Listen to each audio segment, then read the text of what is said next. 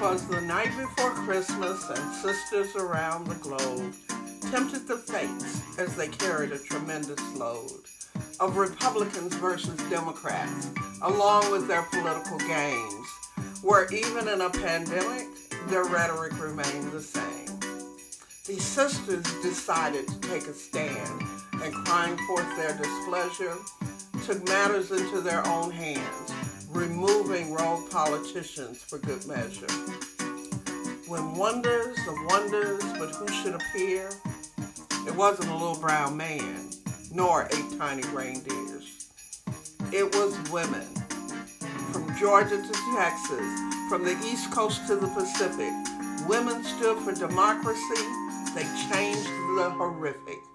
They registered people from near and far, telling these politicians, tear down that wall.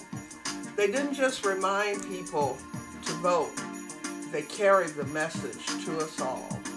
These sisters of the world came up with a plan to stop the attack on democracy. And with that banner, they ran.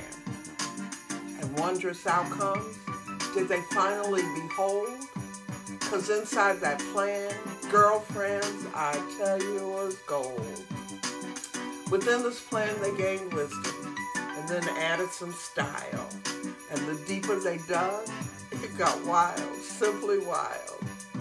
And added to the fray and gift wrapped real tight was a new attitude and past wrongs made right.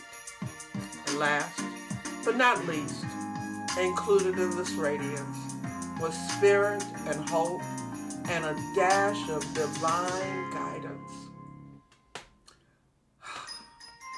And so as the story goes, with no second guessing, we were left with a lifetime of strength, a basket full of blessings, and I, growing wiser, embraced them all real tight, with a Merry Christmas to each of us, and to all a good life. A Sister Christmas by P.K. McCary.